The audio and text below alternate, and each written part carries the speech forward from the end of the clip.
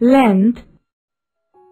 Teacher Mala has 3 sticks of different lengths in her hands. She puts these sticks on the table one by one.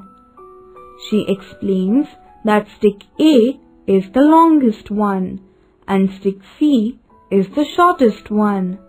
What about stick B? Stick B is longer than stick C but shorter than stick A. Thank you, ma'am. Wait, look, this is a weighing balance. There are 2 balls on the left. Their weight brings the pan down. Look, the 2 eggs on the right. The pan tilts to the right. So, the eggs have more weight than the balls in the left pan. Volume. Sonu and Ishita are friends.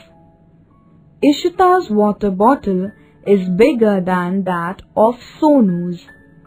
They pour the water of their bottles into a jug one by one. The level of the water is higher on Ishita's turn. This simply means that Ishita's water bottle can hold more amount of water in comparison of Sonu's water bottle.